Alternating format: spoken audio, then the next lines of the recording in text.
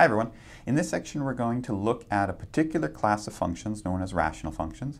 This is functions of the form polynomial over another polynomial. And we're going to look at a technique for finding antiderivatives of rational functions. This technique is known as decomposition by partial fractions. So this is where the term partial fractions is coming into the title. So what exactly are partial fractions? Well, let's look at this first problem. I want to evaluate this antiderivative. Now what we can do is take the original integrand and try to rewrite it in another way that makes more sense when we're computing antiderivatives. Now, what would be another way to write it? Well, the denominator, I can factor. I can factor that as x minus 2, x minus 3. Now, I imagine, how could I write this as the sum of two simpler fractions? Two simpler rational functions. What would they be? Well, the denominator is x minus 2, x minus 3. So I could imagine that one of them has the denominator x minus 2 and the other one has denominator x minus 3. Because if I was going to add two rational functions of this form, the result, when combined, would involve a denominator who's the least common multiple of these two denominators. And that would be just their product. So I can imagine that perhaps I can decompose it in this way. If I could decompose it in this way, I would need to find the values of the numerators. What numbers would have to go up there so that this decomposition works? Well, in this case, we'll see this in a little bit, how to actually construct these numbers, but we can see in this case that once I write these numbers down, that this will work. So just do a quick check. Just do a quick check of this. Are these the right numbers there? Well, if I was to add these two rational functions together, I would have to put them both over a common denominator. So that common denominator would be the product of the two denominators. So that would be negative x minus 3 would be the factor that's missing from this first one, times negative 1. And then plus 2 times the factor that's missing from the second one, which is the x minus 2. And that would be all over the original denominator, which is the least common multiple of these two pieces. And what is this new numerator working out to be? Well, it's negative x plus 2x, so that's x. And that's a 3 minus a 4, which is a negative 1. And all of that is over that original denominator, x minus 2, x minus 3. And that's exactly what we started with. So there our check works out. So these are the actual values of the numerators to get that decomposition. Now, have we made progress? Well, all we've done here is rewrite the original integrand, the original rational function, as the sum of two simpler ones. Simpler in what sense? Well, in one sense, they are simpler to integrate, because now I can work out the integral by just working out the individual integrals. And in each of these cases, well, the first one is a logarithm of x minus 2, and in the second case, it's twice the logarithm of the absolute value of x minus 3, and a constant of integration. And so there we go. We can compute the integral of this thing by splitting it up into two simpler pieces and then taking the individual antiderivatives. That's the method of partial fractions. So integration of rational functions is our goal. How are we going to do it? By partial fraction decomposition. We're going to take the original integrand, we're going to decompose it into a bunch of pieces, each piece involving some piece of the original denominator, and integrate term by term. So here's the general formulation of integrating rational functions. The problem is we want to integrate a rational function. Now, what happens if the degree of the numerator is bigger than the denominator? So the degree of the thing on top is bigger than the thing on the bottom. Then you do a little bit of long division and write it as a polynomial plus another rational function. Let's just see a quick example of this. So suppose our rational function was 3x cubed plus 7x squared minus 8x plus 2 all over x squared plus 2x minus 3. So there's an example where the degree of the numerator is bigger than the degree of the denominator. So what we would do is we would do a bit of long division. So I want to divide the denominator into the numerator.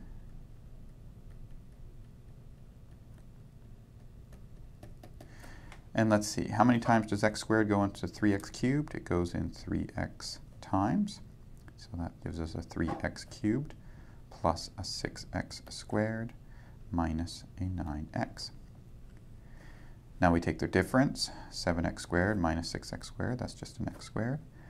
Negative 8x minus negative 9, so that's negative 8 plus 9, or that's plus x, plus 2. How many times does x squared go into x squared? That's just once. So that's x squared plus 2x minus 3. And now the difference of these two, x minus 2x is negative x. 2 minus minus 3, so that's 2 plus 3, or 5. And there's our remainder. So what this long division tells us here is that, well, let's just write it out. It tells us that 3x cubed plus 7x squared minus 8x plus 2 is equal to, I'm going to do this in red, is equal to that times that plus that. So this times this plus the remainder. So that's 3x plus 1 times x squared plus 2x minus 3 plus the remainder, negative x plus 5. So our original numerator can be written as a multiple of the original denominator plus a remainder. So that means this thing is equal to, if I take my new expression for that numerator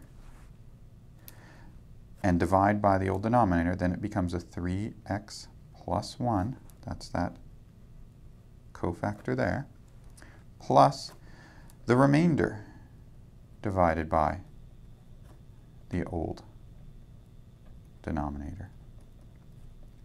So our original rational function, whose degree was bigger, the numerator had a degree bigger than the denominator, can be written as a polynomial plus a new rational function, where the degree of the numerator is now smaller than the denominator. That's what this is saying here. It's saying start with a rational function, write it as a polynomial plus another rational function whose degree of the numerator is smaller. So we've done that. Here's an example of how you would do that. Now when we go to integrate this, we just need to integrate a polynomial plus this new rational function. So we can integrate the old rational function by integrating a polynomial plus a new rational function, where the new rational function has the degree of the numerator smaller than the denominator. So we can focus our attention just on the case where the rational function has the degree of the numerator is smaller than the denominator. And so for the purposes of investigating how to integrate these kinds of rational functions, we start with a general fact that says that if you have a polynomial, think of this polynomial as being the denominator, you can always factor it into a product of linear factors, that is factors of the form ax plus b, and or possibly irreducible quadratic factors. That's forms ax squared plus bx plus c, where the discriminant is negative. In other words, there are no real roots to this. It doesn't factor. It doesn't factor anymore over the real numbers. An example of an irreducible quadratic form would be something like, let's say, x squared plus 1. There's an example of an irreducible. So example. That doesn't factor. It has no roots. Its discriminant, if you look at b squared minus 4ac, a is 1, b is 0, c is 1. So it would be 0 squared minus 4 times 1, or negative 4. That's negative, so this thing doesn't factor. That's an example of an irreducible quadratic form. Just by way of example here, suppose we did encounter a denominator like that. So I'm looking at something like this. Integral of 1 over x squared plus 1. Suppose through our arguments that we come down to a form that looks like this, and that's now what we're trying to integrate. Remember in the previous example, way up here, when we factored the denominator to linear factors and then wrote it in terms of these partial fractions, each of the integrals produced a logarithm. But this is saying, well, you may have a denominator that's not linear. You may have a quadratic denominator that's irreducible. What can you do there? Well, the thing to realize in this case is this integrates to an arctan. So we could have logarithms coming out of the integral if the denominator was linear. We could have arctans coming out if it's an irreducible quadratic. There's a few different options that we could have coming out of this integral. Okay, so here's our strategy. First, we factor the denominator into linear and irreducible quadratic factors, and then you write the original integrand, the original rational function, into a bunch of sums where the denominators of each piece of the sum is either one of those linear factors raised to a power smaller than or equal to the power of the one that's in the denominator of your integrand. And you do the same thing for your irreducible quadratics. And there, the unknowns are the numerators, which are going to be linear. And the question is, how do we find k, l, and m, these numbers in the new numerators in that decomposition? That's what we're going to focus on.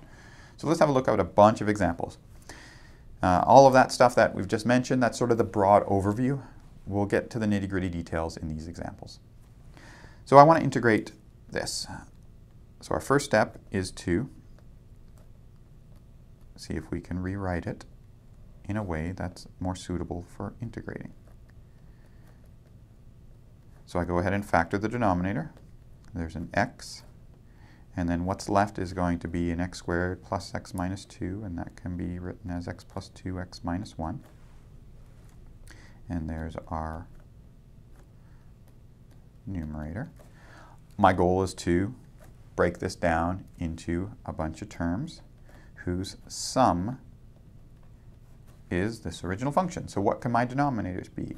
Well, my denominators have to have a least common multiple of x, x plus 2, x minus 1, and I want to split those things up. So here are my denominators. What are my choices for my numerators? Well, they're going to be numbers, a, b, and c, and that's what we have to find. So how do we find those? Well, I'm going to just illustrate two methods. So the first method, method 1. This is for finding a, b, and c. Actually, I won't do method 1 just yet because there's one more thing that's common to both method 1 and method 2, and that is first clear denominators. So 4x squared minus 3x minus 4. Multiply both sides of this inequality by this denominator. So what's left is just the numerator of the thing on the left, and on the right we get an a times this denominator divided by x. So we could see that the x cancels, and the only parts that survive are the x plus 2x minus 1. And similarly for the next two terms, bx, x minus 1, plus a c, x plus 2. Now at this stage, we've got a couple of methods for figuring out what the values of a, b, and c are. Method 1 is a very general method. It just says, well, these are supposed to be two polynomials that are equal. Well, if they're two polynomials that are equal to each other for all x, as this inequality, as the equality implies, then it means that their coefficients have to be equal. So what we'll do is we'll expand the left-hand side. So that's going to be an a, x squared plus x minus 2 plus b, x squared minus x plus c, x squared plus 2x. And then we go ahead and we collect all the coefficients together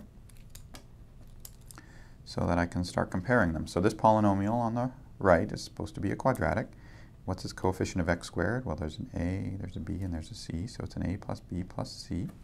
What's the coefficient of x? Well, there's an a coming from the first one, there's a negative b coming from the second one, and there's a 2c coming from the third one. And what about the constant? The constant is, well, there's only one, and it's coming from the negative 2a. Now this is supposed to equal this polynomial.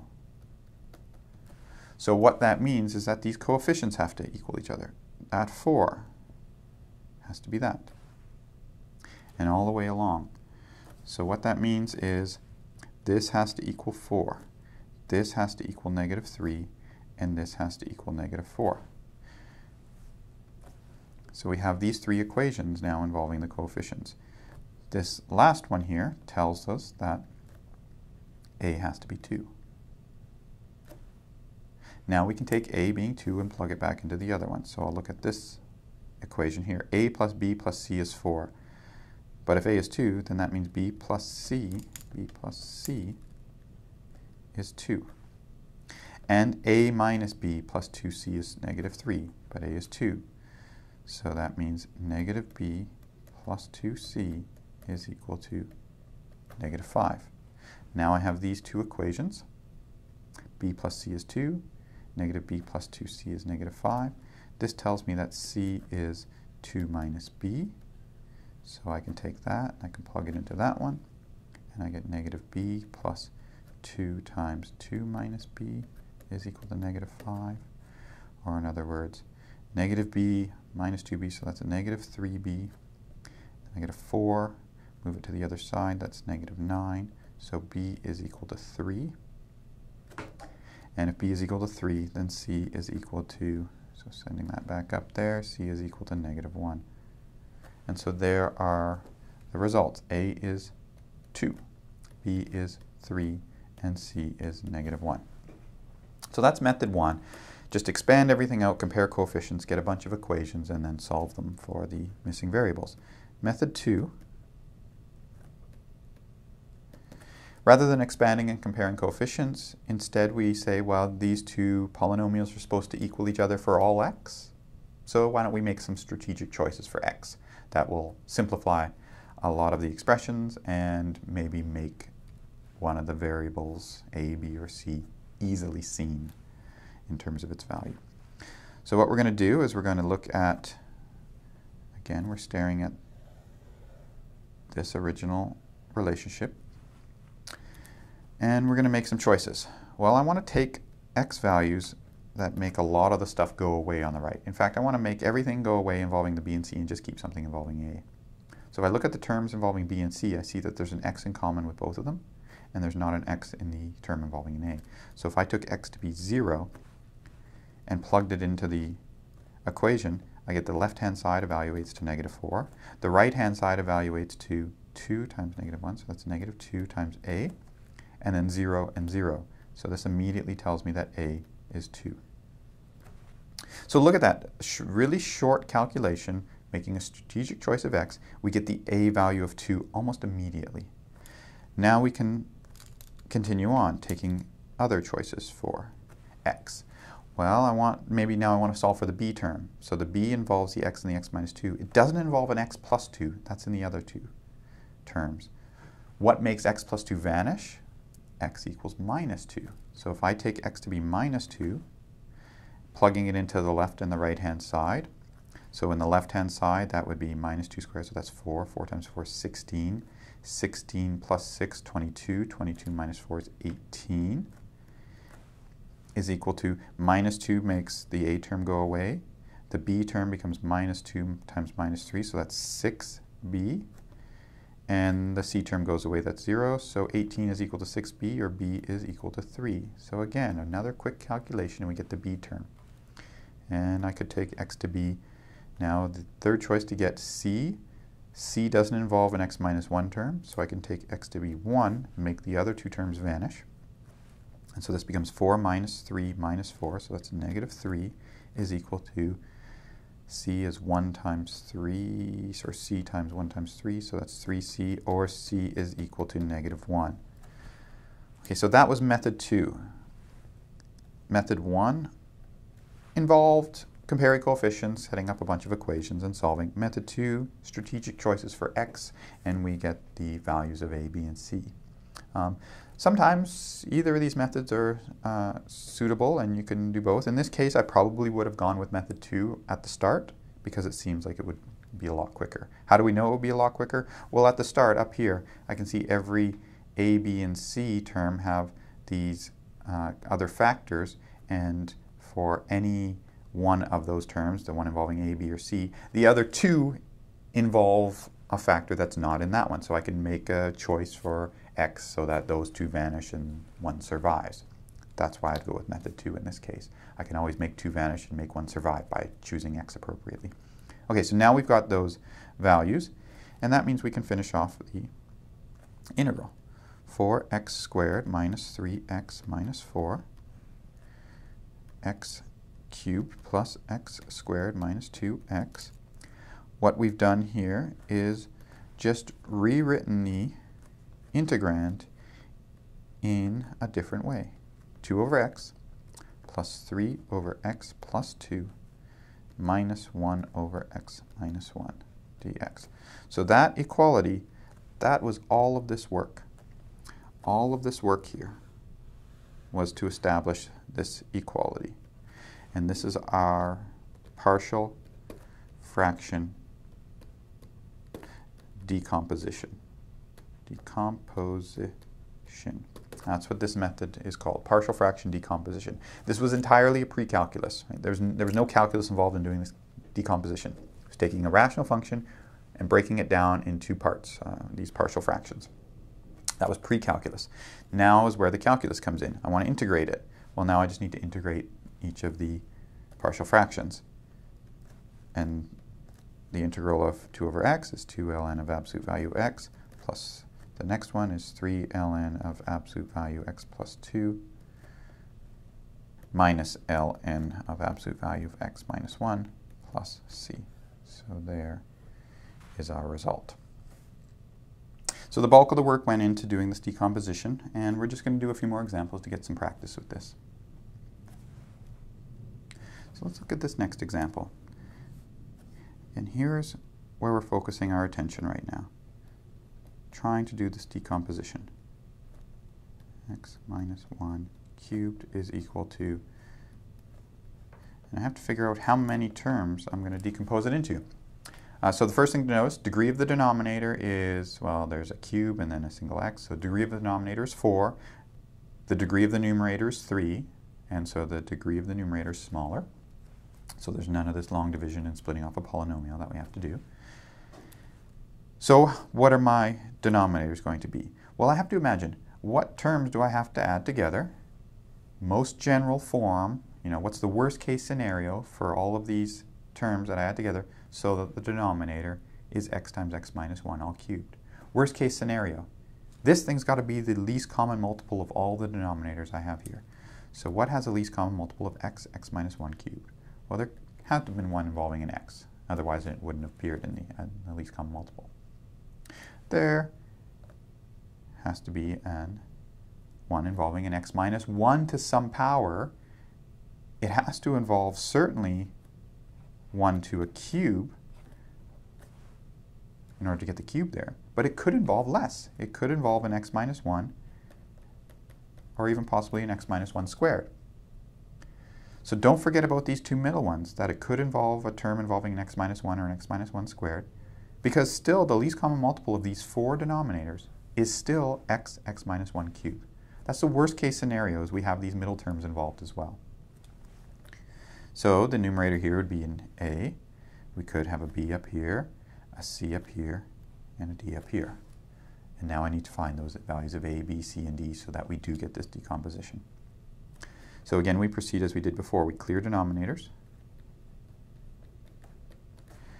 And so that becomes an a x minus 1 cubed plus a b x, x minus 1 squared plus a c x, x minus 1 plus a d times x.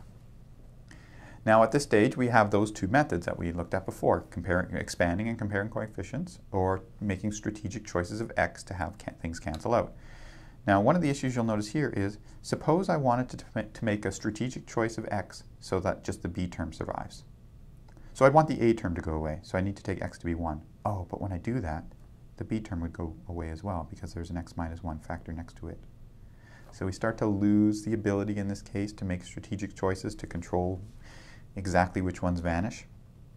Maybe at this stage, noticing that taking either x to be 0 or x equals 1 will only allow me to solve for d or a. The other ones will always vanish regardless, so I'll never get b or c. Maybe I should do the compare coefficients. Or you could take some sort of hybrid approach where you do strategic choices of x and x equals 0 and x equals 1, solve for two of the coefficients, and then do the expansion comparing coefficients to solve for the other two. You can mix it up a little. What I'm going to do here is I'm just going to compare coefficients right from the start. So we're going to expand. That becomes an a. X minus 1 cubed is an x cubed minus 3x squared plus 3x minus 1 plus b times x minus 1 squared, that's an x squared with the other x there, that's x cubed, minus 2x with another x there, that's a minus 2x squared, and then plus 1 times the x, that's a plus x. And then plus c x squared minus x plus dx. And so our terms are going to be a cube plus a square plus a linear thing plus a constant. Where are the x cubes coming from? Well, there's an a, there's a b, and that's it. Where are the x squareds coming from? There's a negative 3a, a negative 2b, and a plus c. Where the x is coming from, there's a 3a, there's a b, there's a negative c, and there's a plus d. And the constants, there's only one constant, and it's negative a. Now we're going to compare those coefficients with the ones on the left-hand side. So a plus b is the coefficient of x cubed. That has to be 1. The coefficient of x squared, there is no coefficient of x squared on the left side, so it must be 0. I should say there is no x squared on the left-hand side, so its coefficient must be 0. What about the x? Well, that should be negative 4, and the negative a should be negative 1. So we immediately get from this that a is 1. So a is 1. What is b? Well, a plus b is 1, so that means b is 0. And then these two middle ones, the equations now become, so b is 0, a is 1, so I get negative 3 plus 0 plus c is 0, so c is 3. And the next one is 3a, so that's 3 plus b, which is 0, minus c, which is 3, plus d is negative 4, so d is negative 4. So there is our decomposition. And that means that our original integral, which we'll continue down here, is equal to the integral of 1 over x. B is 0, so the x minus 1 term actually wasn't needed in this case. But notice the x minus 2 squared term was. So that had a c on top, so that's plus 3 over x minus 1 squared plus d, which is negative 4 over x minus 1 cubed dx. So there's our new integrand, or our rewritten integrand, in terms of these partial fractions. Now we can anti-differentiate. That becomes ln of x. What about the next one? X minus 1 squared, well, on the denominator. So that would have come from an x minus 1 on the bottom. You know, think of it this way. That's a negative 2 power on the x minus 1. So when you anti-differentiate it, it would have had a negative 1 power. And that should be a minus out front, because now when I differentiate this, the x minus 1, you can think of it as a power of negative 1. The negative would come down, cancel, and make it into a plus. So that's that term. Where does the x minus 1 cubed and the denominator integrate to? It's an x minus 1 squared, and that would be a plus 2. So we've just integrated term by term in these cases, and in the last two terms we've used the power rule, and then we've got a plus c on the end. And so there is our antiderivative. So let's look at the next example. So in this case, 5x cubed minus 3x squared plus 2x minus 1 all over. The denominator factors is x squared plus 1. So notice that this is an irreducible quadratic. We can't factor it into linear factors over the real numbers. So when we do the decomposition here, we're going to have terms who have to reassemble to give us this denominator. So we could have an x term.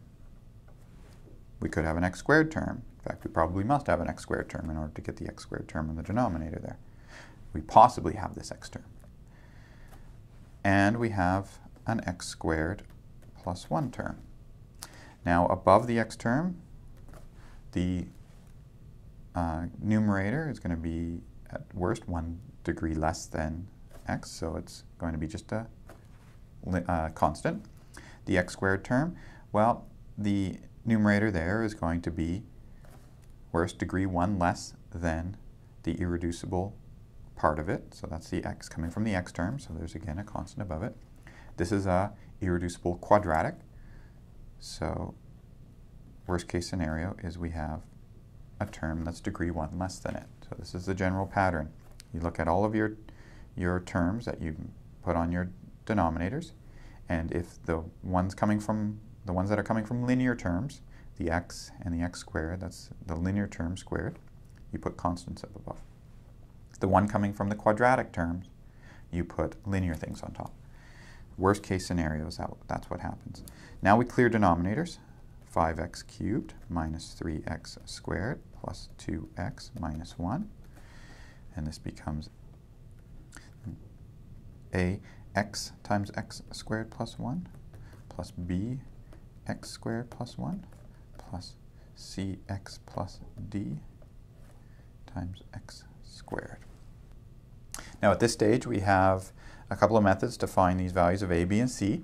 One is to make these strategic choices for x so that things vanish. The other one is to expand and compare coefficients. Here, since the x squared plus 1 factor doesn't have any zeros, it's irreducible, I can't really make a strategic choice that's going to make it disappear. So it might be a better idea just to go straight for comparing coefficients. So let's have a look. 3x squared plus 2x minus 1. So I expand things out to compare coefficients. I'm going to get an x cubed term. Where is that going to come from? Well, there's an a there and a c coming from that one. So it's going to be an a plus a c plus the x squared terms. Where are those coming from? Well, there's a b and a d, so that's b plus d. And then we get the x terms. There's an a and no other x terms. And then a constant, which is just going to be the b. So we have then that a has to be 2, b has to be negative 1, b plus d has to be negative 3, a plus c has to be 5. Well, if I know that a is 2 and a plus c is 5, then that tells me that c is 3. b plus d is negative 3, but I know that b is negative 1, so d has to be negative 2. And so we'll say a is, maybe I'll just get rid of this to be more consistent in how I've written it. A is 2 and b is negative 1. So there's our values. So there's our partial fraction decomposition. And so our integral then is the integral from, or the integral of 2 over x minus 1 over x squared plus 3x minus 2 all over x squared plus 1 dx. So now I go to work on this integral here. The first two can anti-differentiate. First one involves a logarithm, second one involves 1 over x. What about this third one? How can we do that? Well, it's a linear thing over a quadratic. The derivative of the top is not, the derivative of the bottom is not exactly the thing on top. So what can I do? Well, what I can do is I can split it up. Plus 3x over x squared plus 1 minus 2 over x squared plus 1 dx. Why does that help? Well, now this piece can be obtained by using a substitution, because the derivative of the bottom is now the top up to a constant. What about this piece? Well, it's a constant over x squared plus 1. That should scream to you arctan. So we split it up. We do a substitution on 1. So now we'll go ahead and do the antiderivatives. Minus, what is it? 1 over x. So the derivative of that should be a plus, because the derivative of 1 over x is negative 1 over x squared. So we get that. What's the antiderivative of this? Well, we can make a substitution, substituting for the denominator, u equals x squared plus 1, and that gives us the numerator up to a constant. Go ahead and work through the details of that, and you can verify. I'm just going to sort of reverse engineer it here. I know that the antiderivative should be ln of x squared plus 1. If I take the derivative of this, the x squared plus 1 goes downstairs. Great. The derivative of the inside function becomes 2x. I want it to be a 3, so I need to multiply by a 3/2. And how about the last one? Well, that would be minus 2 arctan of x plus our constant of integration. And so there is the antiderivative. Let's have a look at this next example. So we've got 1, our integrand is 1 over x times x squared plus 1 squared. We want to decompose this. Again, we've got to think worst case scenario. What could we write it as a sum of so that the least common multiple is x squared plus 1 all squared? Again, x squared plus 1, that's irreducible. Well, how could I get an x? Well, there'd have to be a term with an x in it. How can I get an x squared plus 1 squared? Well, there'd have to be a term with an x squared plus 1 squared in it. But, worst case scenario, there could be one involving an x squared plus 1 term, because the least common multiple of all three of these things is still x times x squared plus 1 all squared. So we definitely need this one. We definitely need this one. But there is a possibility that this one is in there as well. We don't know until we actually work out what the values of the numerators are. But again, the reason why the 2 on the end are needed is the least common multiple is the denominator that we need. The one in the middle, it's potentially needed, maybe not, is because the least common multiple of these three things is still the denominator that we need. So we go for the highest power, and then we have to consider all lower powers as well. There could be an a up here. Could be, this is irreducible quadratic, so potentially a linear thing on top. And this is an irreducible quadratic to a higher power, so potentially a linear thing on top. So dx plus e. And I'm just going to get rid of these arrows to make a little bit more room for what we're going to write. And now we do the same thing we did before. Expand, compare coefficients, and solve for a, b, and c. So that's bx plus c times x squared plus 1, and a dx plus e times an x. Okay, so let's expand. There's an a x to the 4th plus 2x squared plus 1 plus a bx cubed. Oh, I'm going to save that x out front. This little x here, I'm going to save it out front and then do the product of the other two. So that bx cubed plus bx plus cx squared plus c plus dx squared plus ex. So if you're watching along here, the best way to do something like this is to just pause the video, do the calculation yourself, and then see that our answers agree, rather than trying to follow me step by step right now. If you get stuck at some point, then just rewind and see what I was saying at the time that I wrote down the appropriate part you messed up on. So this is going to be then, well, I can go ahead and try to figure out what the coefficients are.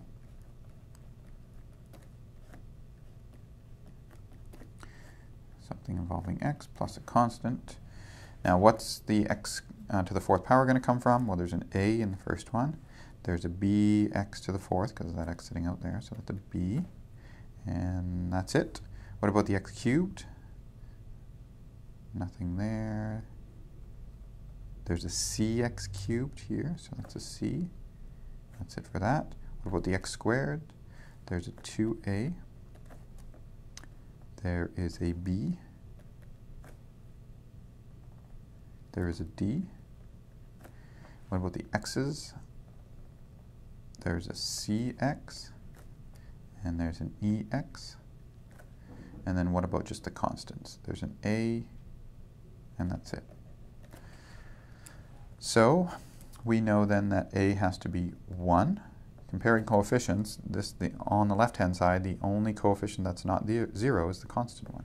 So that's a is 1. Everything else has to be 0. So if that's going to be 0 and a is 1, then b has to be negative 1. It has to be negative 1. Make that a little bit more clear. B is negative 1. C has to be 0. So C is 0. 2a plus b plus d. We know a is 1, so that's 2. B is negative 1, so that's 2a plus b is 1. 1 plus d is 0, so d has to be negative 1. And c plus e is 0. C is 0, so e has to also be 0. So that means that our integral, so that's our decomposition, our integral becomes the integral of 1 over x plus bx plus c. C is 0, so that's negative x over x squared plus 1. Dx plus e. D is negative 1. E is 0, so it's negative x over x squared plus 1 squared dx. So we've done our decomposition. Now we can go ahead and integrate piece by piece. This is ln of absolute value of x.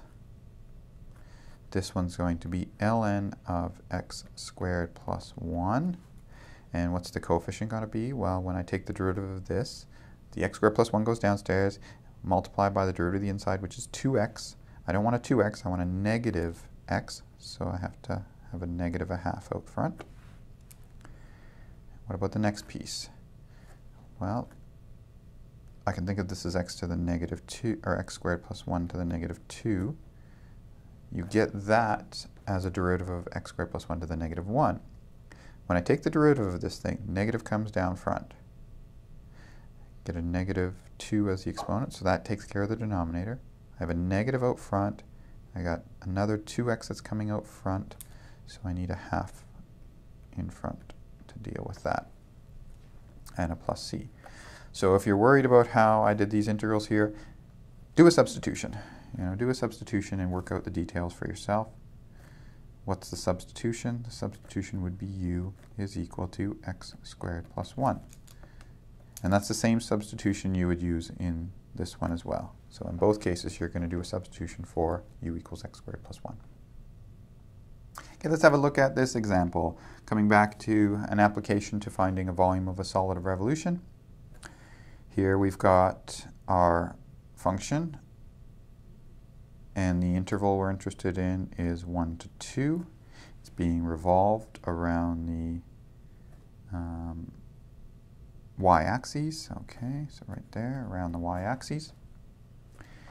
What are we going to use? Well, it looks like, based on the picture that's drawn there, that a vertical slice makes a cylinder, so this looks like the shell method that's being implied here.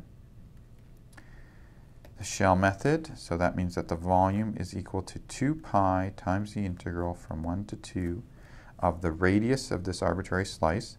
So the radius is going to be the distance it is from the axis of rotation, so that's x, times the height, and that's given by the function value, x minus 9, x squared minus 3x dx.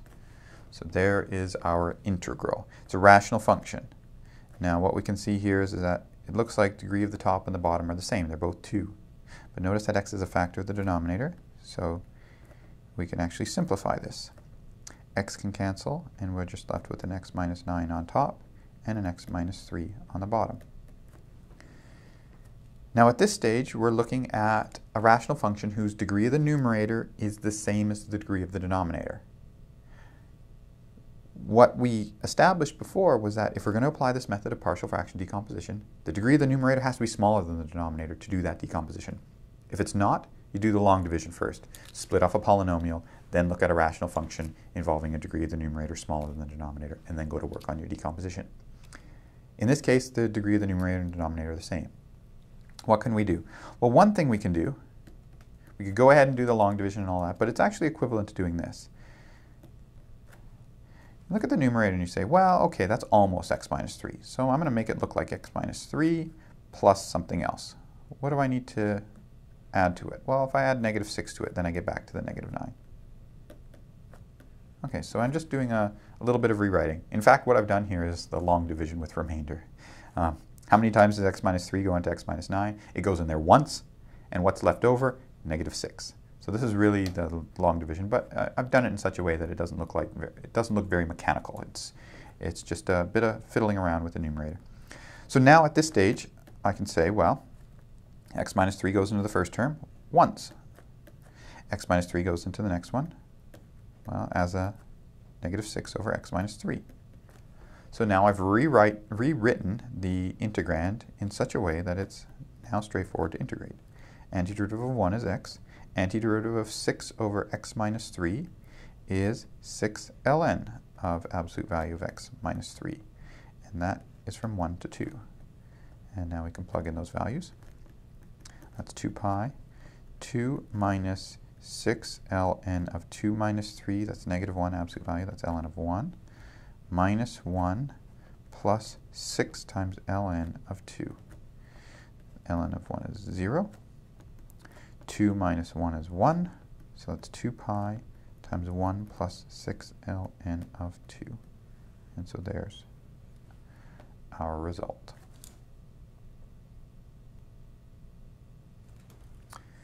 Okay, so just a quick summary of the technique that we've done. We want to integrate a rational function, something of the form p over q. And we're going to restrict our attention to the case when the degree of p is less than the degree of q. If it's not, then that's where you divide in, pull out the cofactor polynomial and the remainder term, and p would then be replaced with the remainder term, which is smaller degree than q. Okay, so we've now at the stage where the degree of the numerator is smaller. What do? You factor the denominator into all its factors. You're going to have a bunch of linear factors. So there's a lot of subscripts and things written here, and I just want to point your attention to what are the important parts of this. There's a lot of detail here, and it's about how to read this.